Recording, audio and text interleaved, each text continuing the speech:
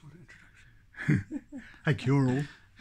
Hey, it's Kevin back, obviously, and I've got Peter Horsley with me from who lives at Quaker Acres, and Peter's got a background in environmental law and working as an activist.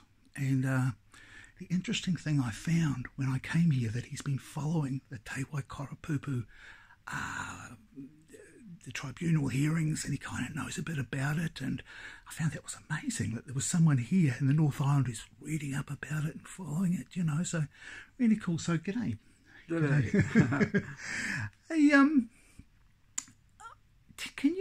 what I'd really like people to kind of discover a bit is the whole kind of legal bit about it. It's because, you know, do you think we'll get it? I mean, because you've got a lot of experience in this, and if we do get there, if we get it, the Water Conservation Tribunal, if it's you know, it's correct, we get it, and it's all kind of, we're all happy. But could there be kind of you know, things that kind of, you know, come, and we might have little kind of struggles and kind of, you know, what are things we may have to kind of keep an eye out for? Yeah, well, I think first up, it's a very, very impressive application.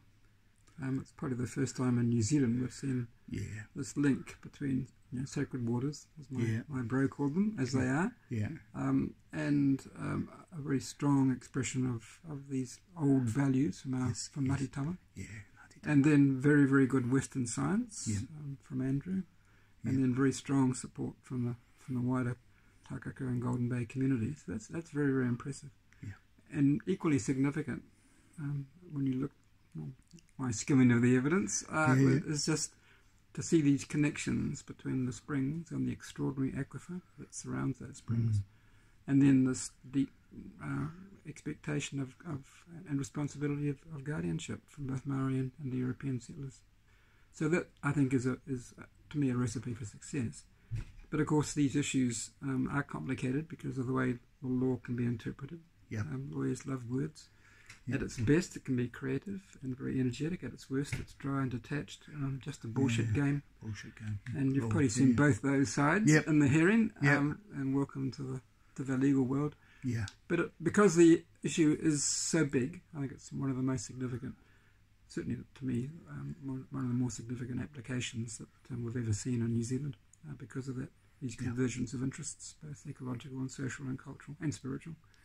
There will be some questions that perhaps the tribunal mightn't be willing to answer, and perhaps with the expectations, and that can mean, you know, appeals to the Environment Court. Obviously, could go two ways. The people opposed to the application may well appeal to the Environment Court. It may be that you might get 7 out of 10 or 8 out of 10, but it'd be really good to get 10 out of 10. So you might wish to appeal. We might have to appeal. Again, just to perhaps go that extra log. But I think it's really important that you know, the water protectors hikoi, what Kevin's doing, what the support that's coming from Golden Bay is crucial. Bring this to the wider public attention, and if an appeal is going to happen, then you've got the ability to tap into the resources from throughout the country and beyond. Oh, that's so good. And kind of, do you think we'll actually get it? You know? Well, you know, I skimmed the evidence. You skimmed I'm obviously unbiased. I've been to Takaka and Golden Bay many times. Love that place and extraordinary springs. My sense is that, for what it's worth, I think you'll get it. But, and with luck, it'll be a 10 out of 10, but it may not be. That's what I'm hoping for, 10 out of 10. And, you know, we're kind of heart to heart on this. We're hoping for 10, but we're aware, I think both of us, you know, that it could be 7 out of 10. And we may have to take the path of law and go to the Environment Court just to make sure it's not 7 out of 10, that it's 10 out of 10 or 9.5 out of 10. We might need to have that. So that's a possibility. And the key issue is that law can be interpreted very creatively with great passion and great, we could probably use the word araha. Yes. And those things can count. Yes. So I think it's, to me, the picture is one of hope, but it might be a few more little hurdles to get over. But we've got it. Hope and hurdles, but the hurdles aren't huge, and we're going to get there. Kia ora. Okay. Kia ora. Thanks very much, Peter. Aroha all.